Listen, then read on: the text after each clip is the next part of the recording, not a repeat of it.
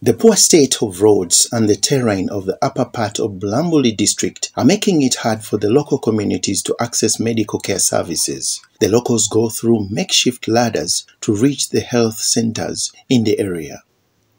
The health workers, who sleep in the lower part of the district, have to trek long distances through dilapidated community roads and the bad terrain characterized by hills to access health centers to offer the services.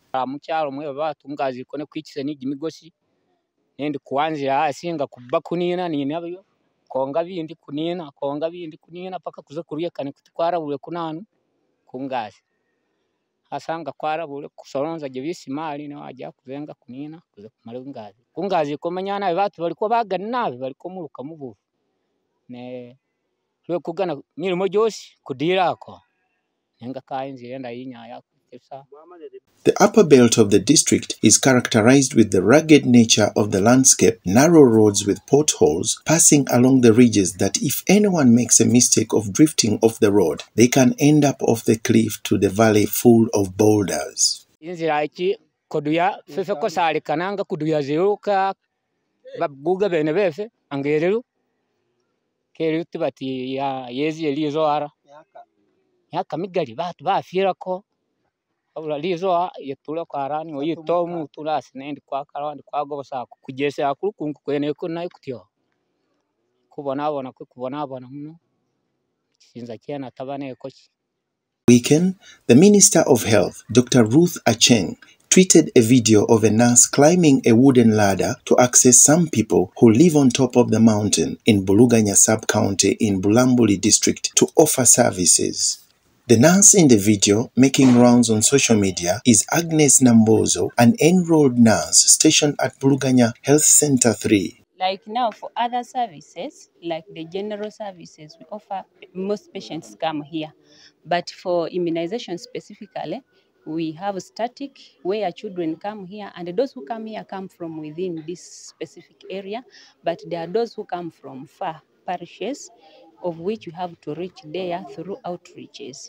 So like in Buluganya, we have 5 parishes, and among the 5 parishes, Natava is the farthest where we went for immunization, and we have to reach them.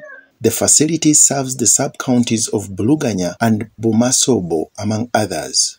Nambozo, who is one of the Bulambuli local government workers, commutes every day from her home in Muyembe to Buluganya Health Center 3, and she has worked in this place for now a year since February last year, when she was transferred from Muyembe Health Center 4. She is now the focal person in charge of immunization. Because when you reach there, if you don't reach there, some of them don't even bring their children here. So you have to reach them.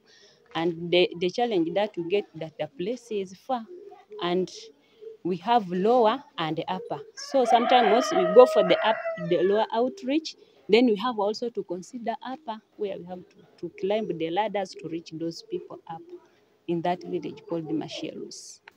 Nambozo notes that it is one with a big heart to serve in such a hilly area, adding that transport is the greatest challenge to reach the health facility, both during the dry and rainy season.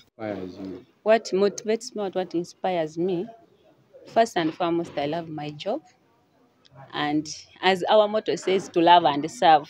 I wasn't forced to go into nursing. I loved it. That's why I love to serve my people.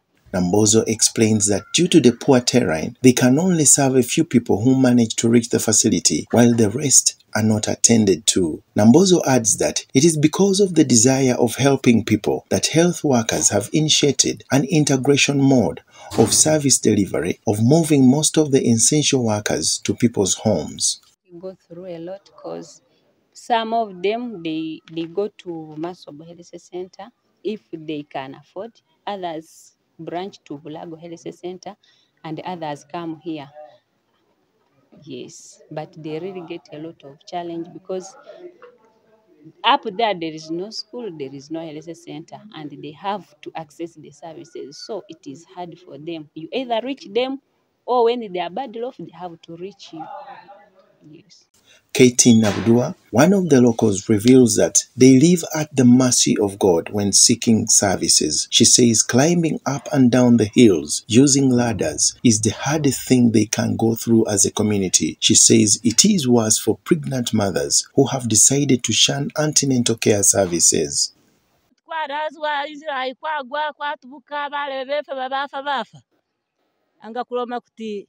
China kuumia kuti kali government ke kulerire yakwako marara kulecho kurazwa kuti ke kuliko nizinzira zindi lesikuzira koda kunina kwa memile kwika kwa memile anga obono na memile omwana chelero nembezi ndalo nika na nasuriye mabondi obani chuche koziku nenga numwana ateti buda bwe mwezile mombo maruye konga bula iko nenga chisera chefula kuumia navi buzakwika na kumaleko kuba kwarazwi kaja kuloma kuti nenga nimukweko buleri kuleche kuumia navi meno bananga wasagal bitres ndi miaka janja 5. Jack Wanasolo, the health assistant at Buluganya Health Center 3, says the unfavorable weather condition, the poor road network, and the terrain of the area make some mothers to give birth along the way to the health facility. The beds from to your county we are on 12 beds. So far they don't house for the what? The mission is and one the river bed.